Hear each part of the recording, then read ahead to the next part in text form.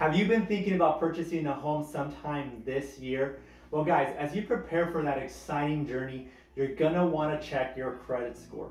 Your credit score, often referred to as your FICO score, is calculated using your credit history on file with the credit reporting agencies.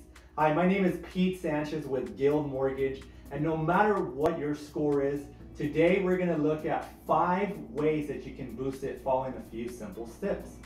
Number 1, you want to check your credit reports and fix any errors. It is free to check your credit report. You can actually request one from each of the 3 main reporting agencies at annualcreditreport.com.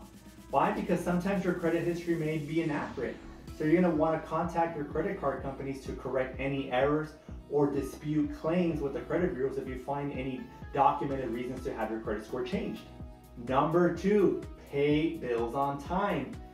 Paying your credit accounts in a timely manner actually makes up 35% of your FICO score.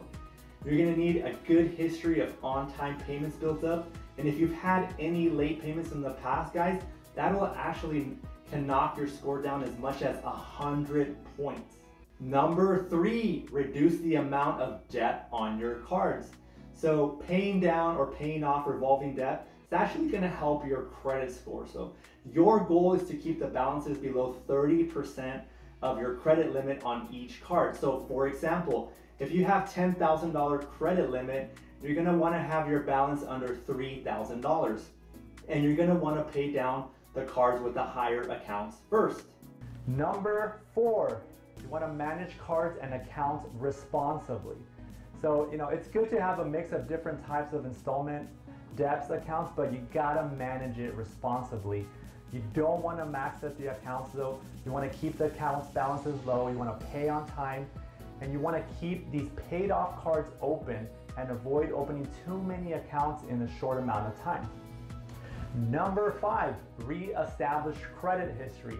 You're going to want to apply for and open new accounts and work on paying them down or off to show that you can manage your debt. And if you're having trouble getting any new accounts, you're going to want to start with a secured credit card. So thank you for watching this video. I hope it helps you with your credit score. Have a great day and God bless.